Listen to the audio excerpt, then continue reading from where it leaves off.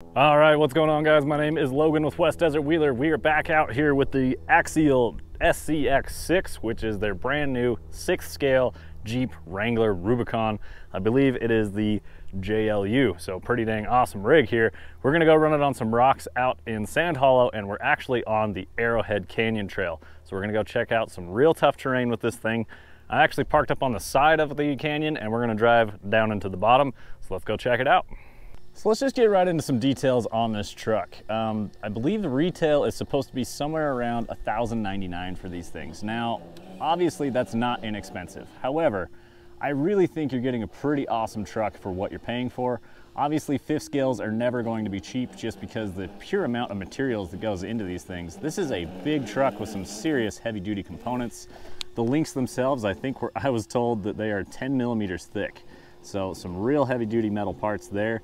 The servos as well as the electronics, the brushless motor and ESC combo for a 5th scale truck, and it's a censored brushless system. It is awesome and it crawls great. Plus a 2-speed transmission right out of the box with a 3-channel radio. I really think you're getting what you pay for with this thing, and the performance is there. This thing absolutely crawls great. It's really surprised me in my first trip out with it.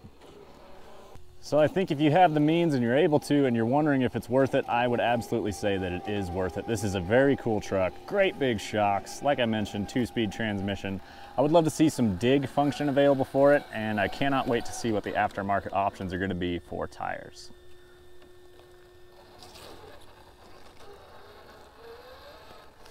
All right, guys, this is a big heavy truck coming downhill, tons of drag brake available due to the low gearing and the awesome censored brushless system in here from Spectrum, 120 amp ESC. From what I've heard is it is capable of running 4S, it won't burn it up, but Axial only recommends 3S for this truck. So I don't want this thing to come flying off of here, nice and controlled wheel speed, and I don't want it to come rolling into my face. So straighten it back up, set it down. This is an off-camber, very steep drop here, and the truck is definitely forward weight biased. I've got two 5,000 milliamp 3S packs mounted to each slider, which is really cool because you can strap 2 batteries inside this thing and get twice the run time. They are not both hooked up to the ESC at the same time. I just run them in there, and then I switched batteries before I started this trail. So you know what? Let's see if we can just side hill through this. I think we can. I don't really want to run over that bush right here, but I guess we got to do what we got to do. That was the worst part of it.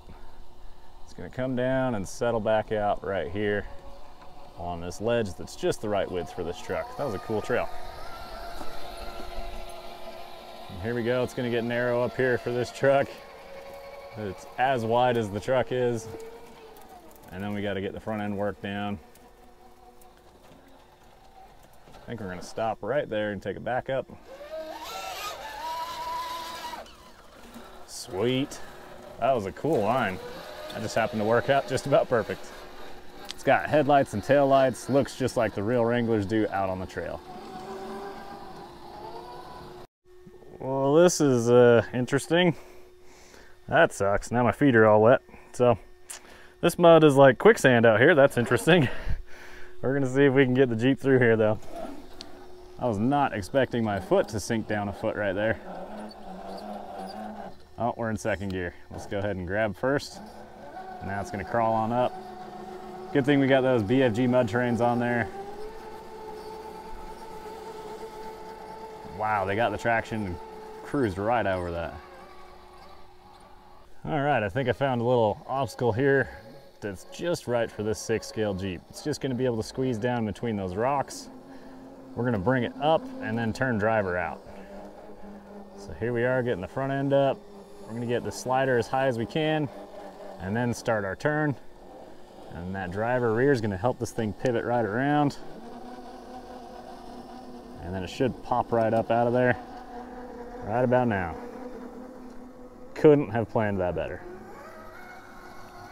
All right, guys, I really want this to work, but with the size of the body on this, I just don't know if it's gonna clear.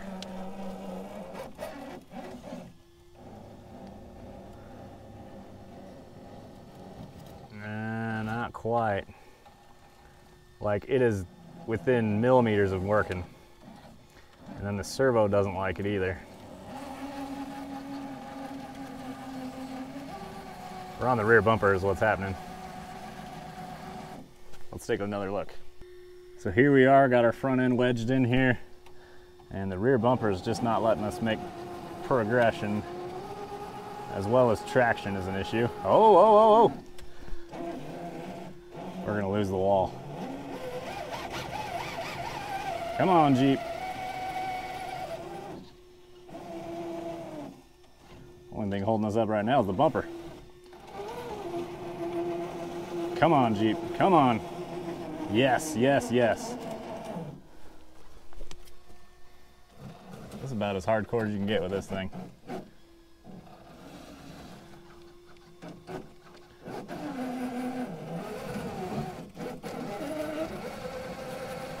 Okay guys, that's about the limit of what this thing can do. I think I'm gonna pull it out of here because I don't want to break a servo or something. And it's pretty bound up.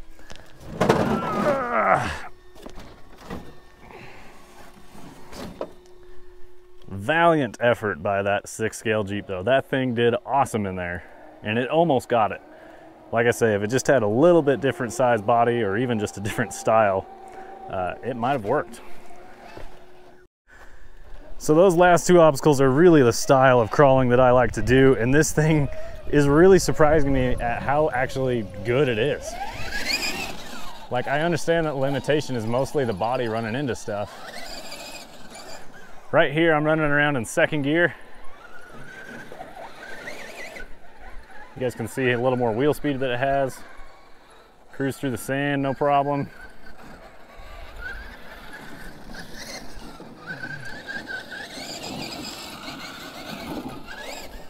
It's pretty fun to rip around in 2nd gear, no doubt.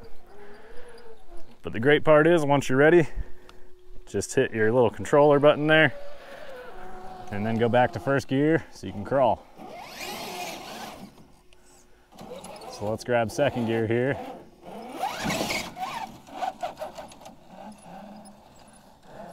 Got a good little bump and wheel speed.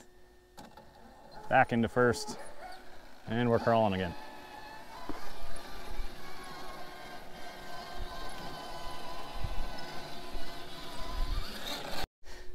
All right, I think instead of running this next crack, we're just gonna jump up on top of the ridge on the side of the Jeep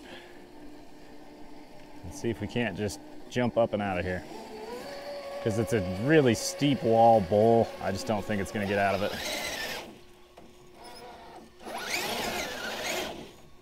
That was it.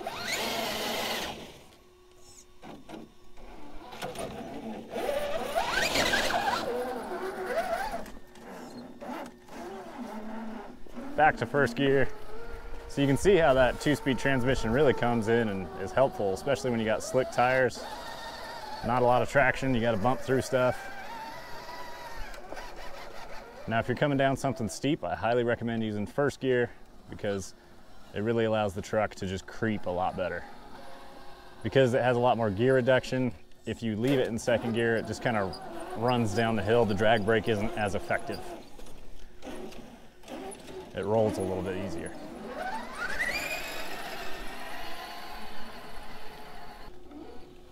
What a perfect little canyon to go test this truck and find out its capabilities. This has been awesome. So we're gonna get up on the passenger side here. There we go, got that rear passenger up. Come back driver. This thing looks so good on the trail. I love the straight axles instead of portals. Great work, Axial.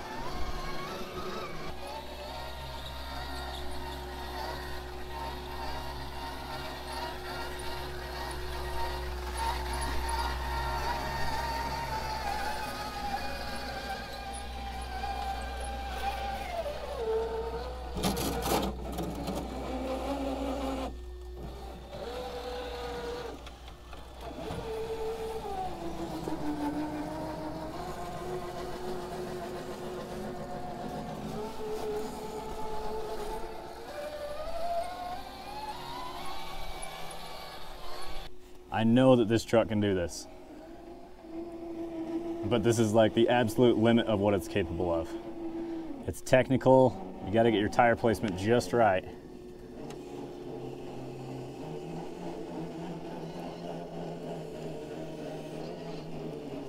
That was it. That was it. Come on, Jeep.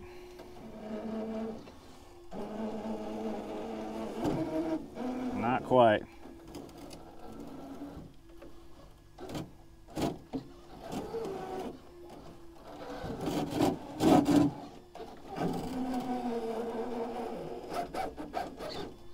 I think our servo's a little unhappy.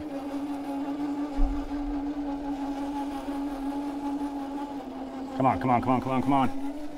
Yes, yes, yes. That driver rear is trapped in the driver hole. Just a small reset like that.